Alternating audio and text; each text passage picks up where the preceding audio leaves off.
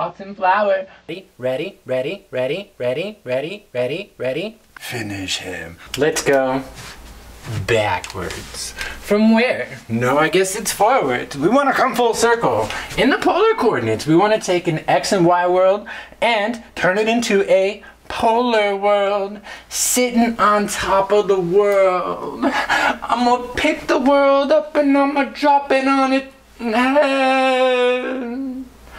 That's funny for a little guy named Wayne to do, but not funny for me to do. What am I doing? I'm taking this XY world where this is my X and that is my Y, and I'm gonna go and I'm gonna transform it into my polar world. Enough messing around. I need to go and I need to found my R. How do I find my R? X squared plus Y squared equals R squared. Thank you, sweet spirit. X squared plus Y squared is R squared. So I need to go and I need to find my R. My X is a deuce squared plus a minus deuce squared is, wait for it, R squared. So 4 plus 4 is R squared. So 8 is R squared. Now, I'm gonna take the square root of both sides, but I'm not gonna forget the plus and minus 2 root 2.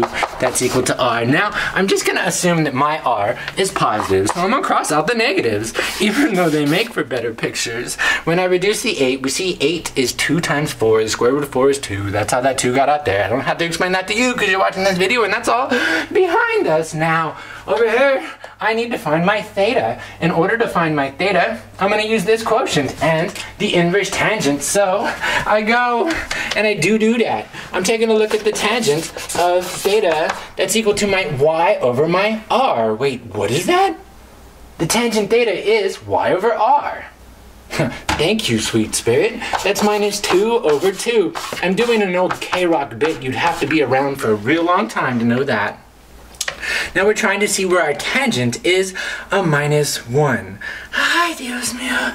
So that's when the x's and the y's are the same. So does that here? No. Does that here? Yes. And also down there. Let's just take the first one. This is something over 4. That's 2 pi's over 4. That's 3 pi's over 4. Let me do that. Could I have also done minus pi over 4? Sure. I could have. Then I would have used that negative r.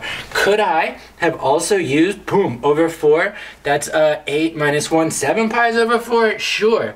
In that last video, we seen that these polar coordinates are not unique. I'm just taking the first positive one, that 3 pi's over 4. What do I have left to do? I have left to make my point. My point is that a polar point is in the terms of r and theta. So this video is probably going to get trolled so hard. You troll so hard? But you don't understand me. My r is 2 roots of 2, and my theta gonna be 3 pi's over 4. So then that's 3 pi's over 4. Bring it, r. Cringe site. Whatever with your troll faces.